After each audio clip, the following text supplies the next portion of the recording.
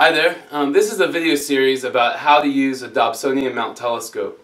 And the main reason I'm making this video is for my nieces and nephews. I just bought them both Dobsonian mount telescopes for Christmas. And so I just wanted to make a little series that would show you how to use the telescope, what the telescope's all about, and so on. And so in this first video, I just want to talk about some basics about a telescope. So the first thing is, what exactly is a telescope? And basically, you can view a telescope as a big light bucket. With our own eyes, we have our pupil, and that's where the light comes in. And they're only about 1.5 millimeters in diameter. They get up to about 8 millimeters in diameter when your pupils are dilated in the dark. And that's really interesting because it means that when it's dark outside, you need more light to be able to see things. And that's the same idea with a telescope. Space is very dark. And so the bigger disk of light that you can capture with the telescope, the more you'll be able to see. And so right now, if you go out and look up in the sky on a clear night, you'll be able to see quite a few stars. But there's so much out there that's hidden from you, and there's so much detail that you can't see. So, now the type of telescope that I have, and also I purchased, is a Dobsonian mount refractor telescope. These are kind of new school telescopes. So the old school telescope, which you might see Captain Jack Sparrow using on his pirate ship, is called a refractor telescope. And a refractor telescope uses lenses. And these lenses are what capture the light and magnify it, and so that you can see and pinpoint it down into your eye.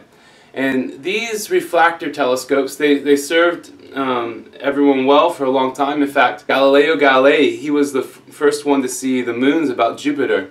He was also one of the first to prove that the Earth was not the center of the solar system, that the center was the Sun, and that the planets, including the Earth, revolve around the Sun. But there were some problems with his telescope. The refractor telescope, you can imagine, it's light going through a piece of glass. And if you've ever seen a prism, and you put light through a prism, you can see that it separates the light out into different spectrum. And so when you look through a telescope that's a refractor telescope, especially an older one that hasn't been corrected modernly, then all the different wavelengths of light are going to focus in a different point. So you never get to see the full spectrum of light focused into a simple point. So the great scientist and mathematician, Sir Isaac Newton, he was trying to come up with a fix for this. And so he invented what we call a reflector telescope. And a reflector telescope basically uses a couple mirrors. And I don't know if you can see, in the bottom here there's a mirror, and in the top here there's another mirror.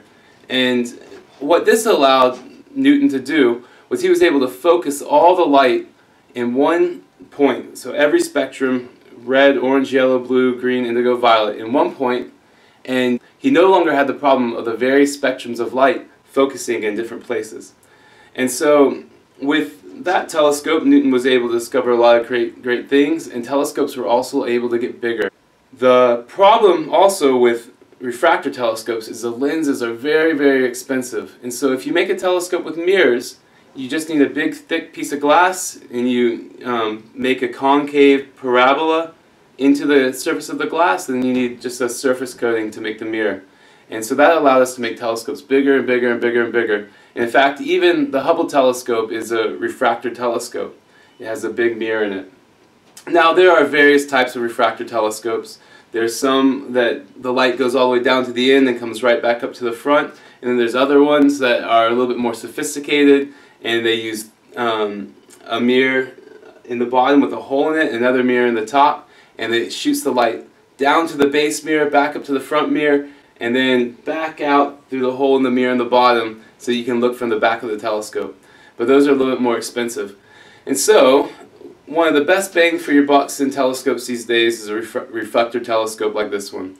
And this one happens to be a Dobsonian mount telescope, and it was invented by John Dobson back in the 60s, and I'll tell you a little bit more about that later.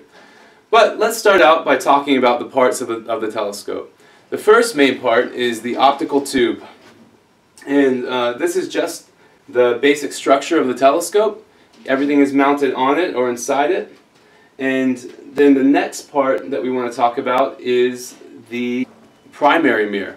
And the primary mirror is that mirror at the very bottom of the telescope. And that's where all the light is coming into the telescope and being gathered together. And then it's focused back up onto the secondary mirror. And you can't really see it, but there's a mirror here that's at a 45-degree angle. So the light is going down to the bottom, then coming back up, hitting this 45-degree mirror, and then it's shooting out to the eyepiece. The eyepiece is what you actually look at, or where you actually look when you're looking at the stars. And the eyepiece is actually a series of lenses.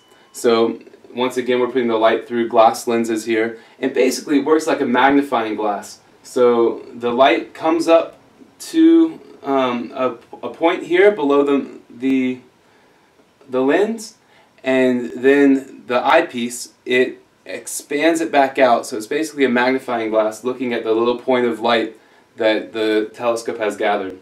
Now the next part of the telescope that you need to know about is the focuser, and that's this part right here. And that's how you bring into focus whatever you're looking at. And we'll talk a little bit more about that later.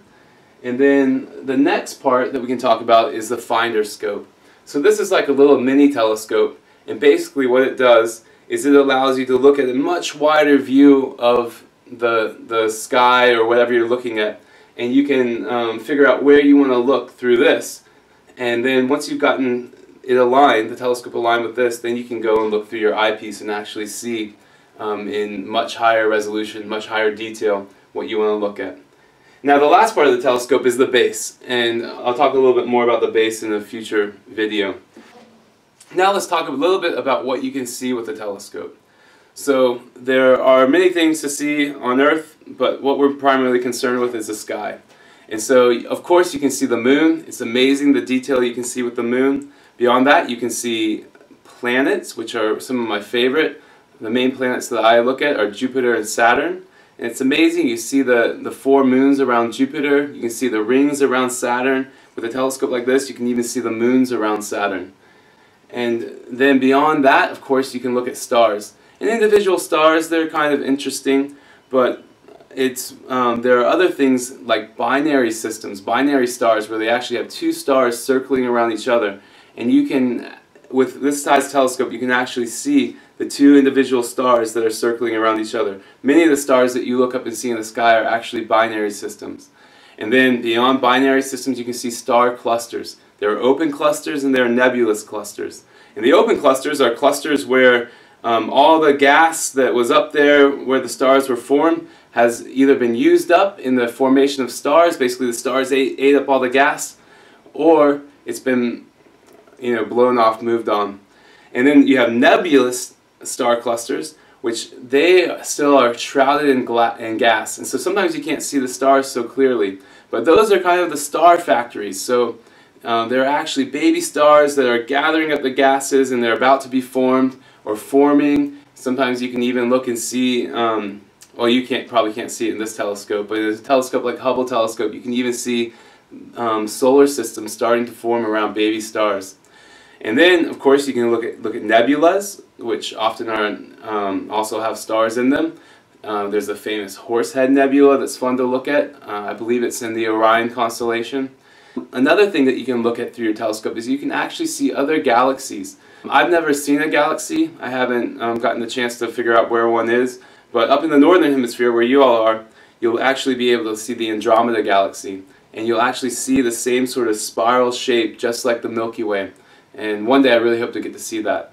So there you have it. That's the basic introduction to the telescope. And in the next video I'll go on and tell you more detail about each of the parts of the telescope.